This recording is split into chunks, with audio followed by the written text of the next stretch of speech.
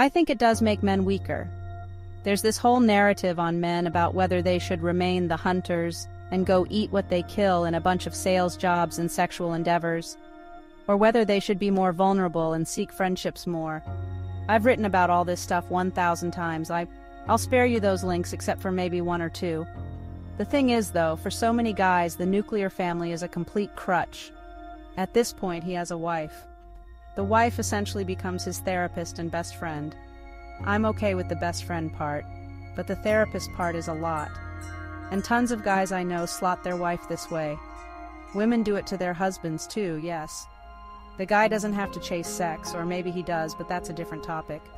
So he gets lazy there. Most guys think if they put out 2 or 3 kids and a halfway decent income, they're good. They're Gucci. Women become resentful of doing most of the emotional labor, some of the physical, and half of the income. The nuclear family has provided a crutch to men, and I don't think that's openly addressed enough.